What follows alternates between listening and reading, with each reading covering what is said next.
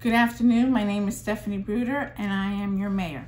I am sure many of you today have heard a lot of rumors, but let's get down to the facts. The facts are, an employee of ours notified us today that she might have been exposed to the coronavirus. I repeat, might have been exposed to the coronavirus. At that time, she has decided to self-isolate and get herself tested. She did the right thing.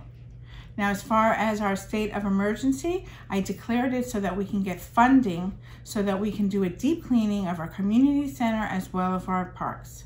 Please, if you need more information or want the truth, please go onto our website at Bay Harbor. Thank you so much and have a good day.